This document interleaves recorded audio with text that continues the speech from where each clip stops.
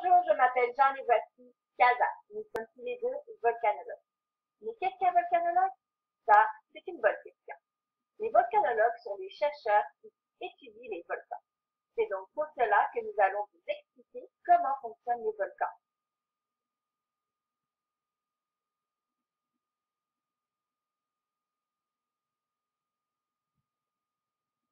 Voici à quoi ressemble le schéma du volcan.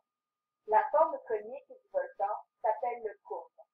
Allons voir ça d'un peu plus près. La lave du volcan est retenue dans la chambre magmatique. C'est à partir de là que la lave commence son trajet vers l'extérieur. Lorsqu'une éruption survient, la lave remonte la cheminée principale. Lors de sa remontée, de la fumérole sortent des cônes secondaires. Puis, lorsque la lave jaillit du cratère, elle expulse des bombes volcaniques. Mais comment se forment les volcans, vous allez me dire? Eh bien, cela commence par une éruption volcanique. Une coulée de lave solidifiée et une couche de cendres viennent se superposer. C'est ainsi que le cône du volcan s'agrandit après chaque éruption.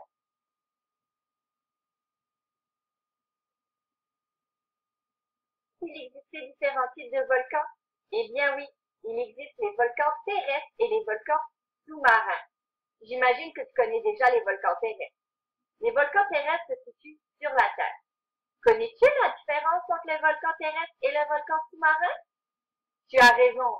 Le volcan sous-marin se situe sous l'eau.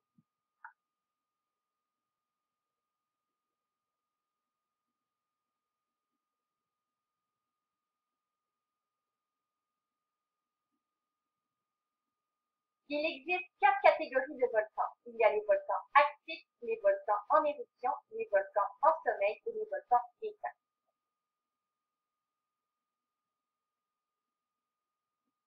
Les volcans actifs sont des volcans qui ont eu une éruption durant les 10 000 années passées.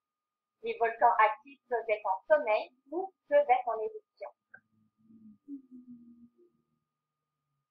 Les volcans en éruption, comme son nom le dit, sont des volcans qui ont eu une éruption récemment.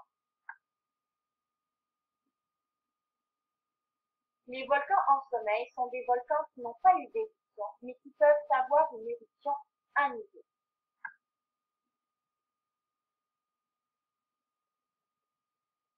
Les volcans éteints sont des volcans qui n'ont pas eu d'éruption durant les 10 000 années passées. C'est donc pourquoi ces volcans sont dits éteints.